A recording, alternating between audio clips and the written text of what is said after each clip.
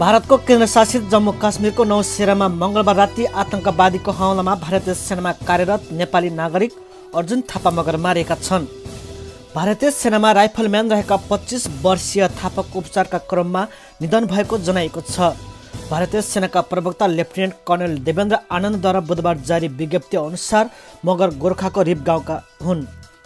हतियारधारी आतंककारीले जवाफी firing गर्ने क्रममा घाइते भएका थापाको निधन भएको आनन्दले बताएका छन्।